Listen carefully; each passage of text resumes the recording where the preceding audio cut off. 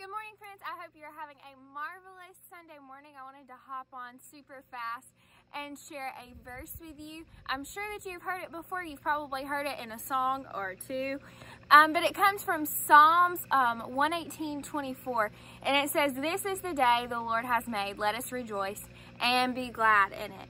I know for myself, a lot of times it's hard to remember that, this is the day that the Lord has made and we should rejoice and be glad in it. Come what may, we're going to face struggles of every type.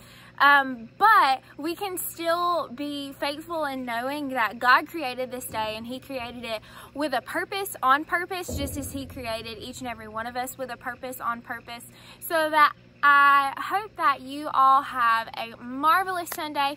Let's all remember to rejoice and be glad in today, because today, come what may, it might be good, it might be bad, it might be a mixture of both, but there will be a purpose and a cause for today. I love you. I hope you're having a great day, and I will see you very soon. Bye.